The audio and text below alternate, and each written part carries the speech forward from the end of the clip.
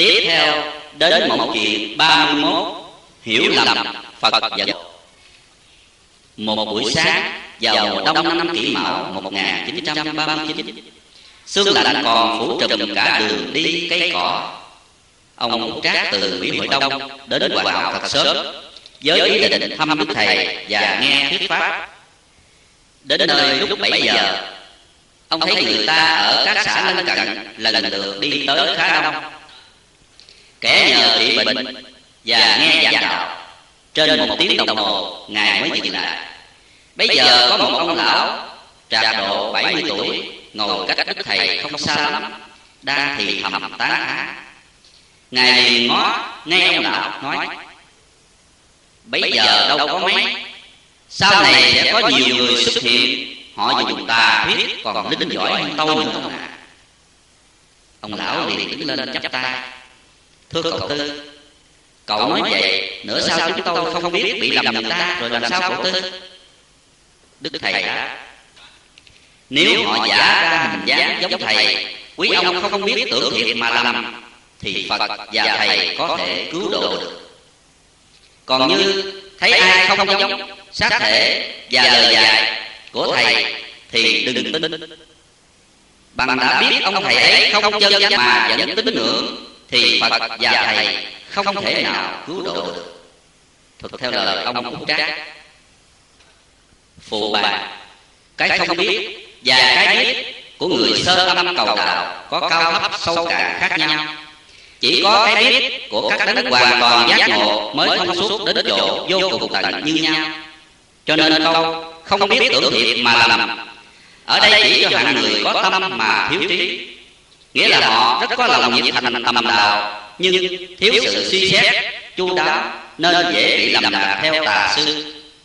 Đức Phật và Đức Thầy có thể cứu độ được là vì họ có sẵn học giống đạo. Mỗi khi nguồn mưa pháp của Phật Thầy ban đến thì họ lập tức quay về với ánh sáng chân lý. Cũng như các ông một kiền ly xá lợi Phất vô não, trước kia các ông cũng theo ngoại đạo, nhưng khi được gặp Phật giác tỉnh thì các ông đều trở về với chánh đạo. Và thời nay có trường hợp của anh Quỳnh Văn Chánh trong câu chuyện vừa kể qua. Còn câu bằng ai biết họ không chánh mà vẫn tín ngưỡng thì Phật và Thầy không thể cứu độ được, là chỉ cho hạng có trí mà vô tâm.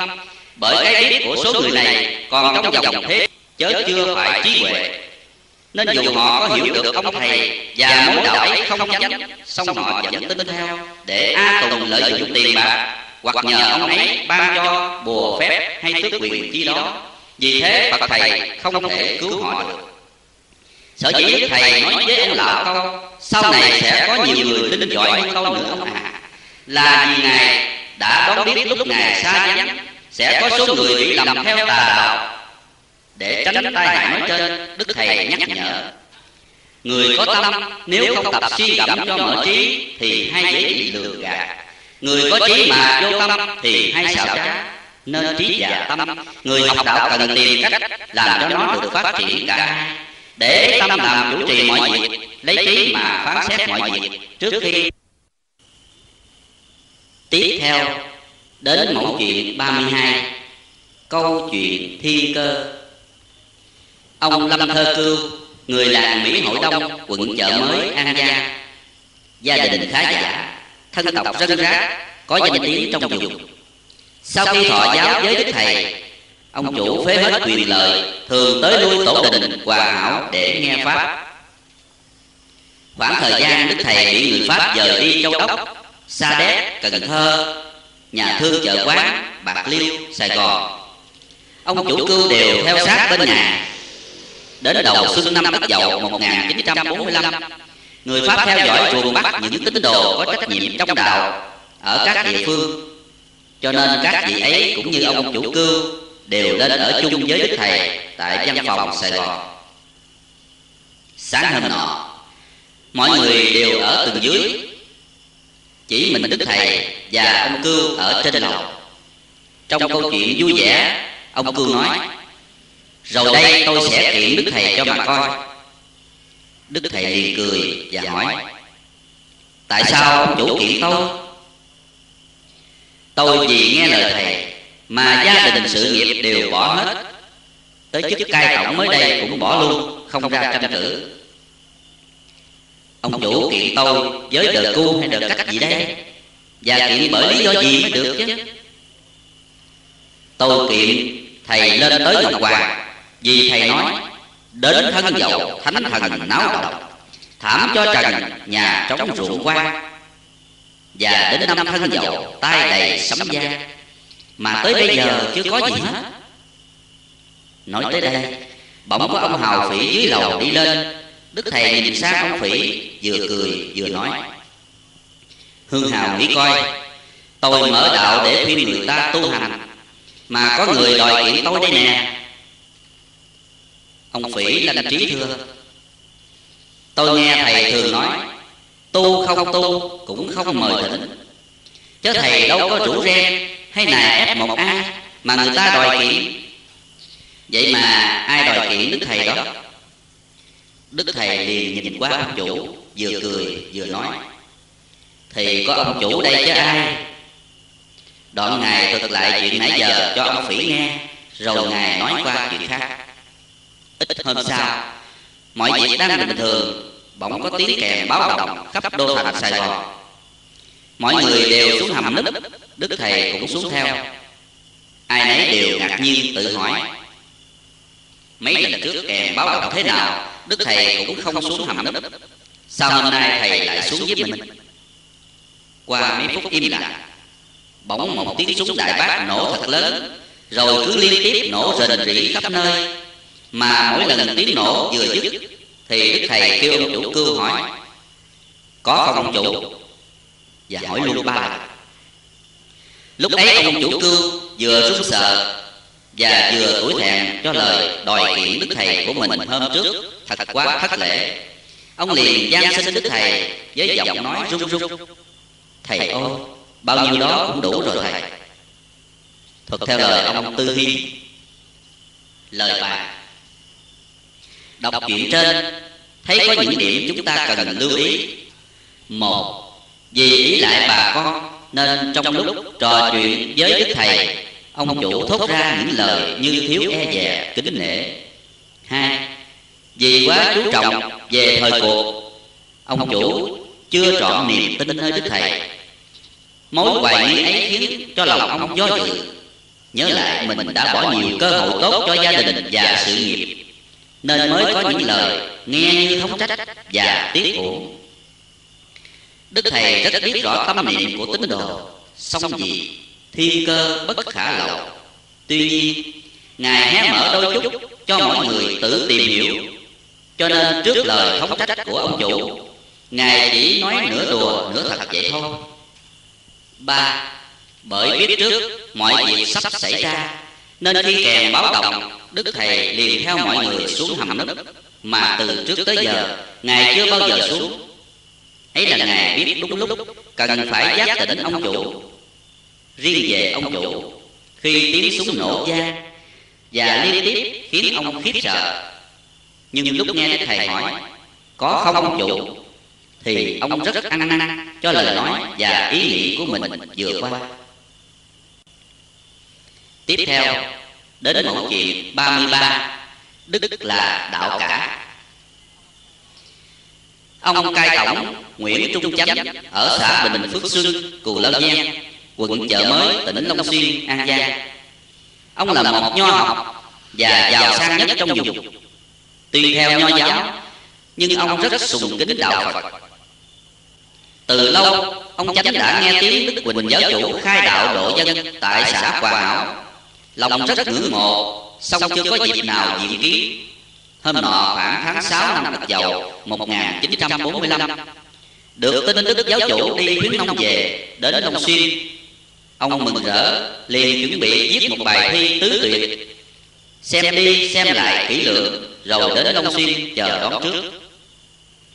Giờ may mắn đã đến, ông Chánh được nghe suốt thời thuyết giảng đạo lý của Đức Thầy, lòng không ngớt thán phục.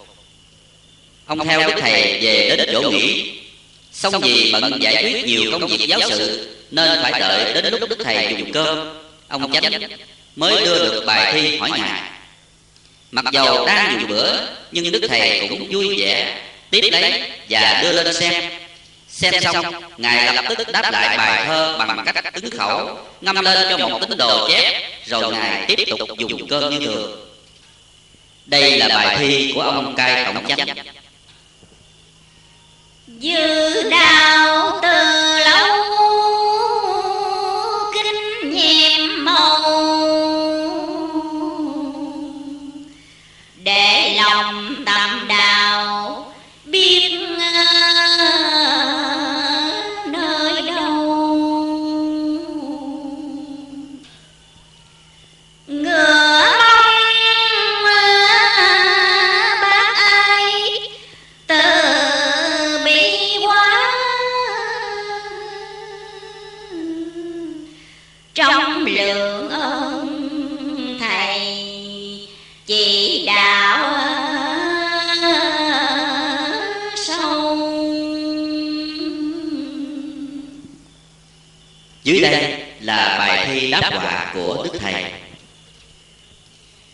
Kinh nhẹm lòng nhân ấy mới mong, đức là đạo cả chớ nơi đâu. Duyên lành sẵn có ơn trên quá, bồi đắp lòng nhân đức lại sâu. Nam mô A Di Đà Phật. Thuật theo lời ban trị sự tỉnh Long Xuyên. Phụ bài: tìm hiểu bài thi của ông chánh qua câu 1. Nhận thấy lòng ông đã sùng ngưỡng đạo Phật từ lâu, nhưng chỉ gìn giữ và giấu nhẹm trong tâm tư, chớ chưa bày tỏ cùng ai. Câu 2. Tuy ông chánh đã dốc tâm suy tìm đạo lý, nhưng chưa thấu đạt đâu là yếu lý của đạo. Câu 3. Nay ông nhận nơi Đức Thầy là bậc từ bi giác ngộ, nên xin Ngài mở lòng bác ái khai hóa cho. Câu 4. Thêm một lần nữa, ông chánh tha thiết mong cầu Đức Thầy chỉ dạy cho những lý thâm sâu trong đạo Pháp. Nội dung bài thi giải đáp của Đức Thầy qua câu 1, Ngài cho ông chánh biết bước đầu của người tầm đạo là phải khởi lòng nhân đối với dạng loài chúng sanh. Lòng nhân ấy cần xuất phát từ tâm chân thật, không cần ẩn ý mong cầu tiếng khen hay phúc báo. Câu 2, Ngài dạy muốn thấu triệt chánh đạo cần phải tu đức, bởi đạo rất rộng lớn, bao trùm cả vũ trụ vạn hữu, nhưng không ngoài bản tâm thanh tịnh. Còn đức cũng chẳng phải ngoài tâm mà có được. Trong đạo Phật quá nên quyền bí, chỗ tâm thần tọa vị nơi thân. Song muốn tu đức phải có lòng từ bi bình đẳng, không dị ngã tham lam, không câu chấp thiên lệch, lìa cả có không động tịnh. Đối với dạng cảnh dạng pháp, lòng như bất động.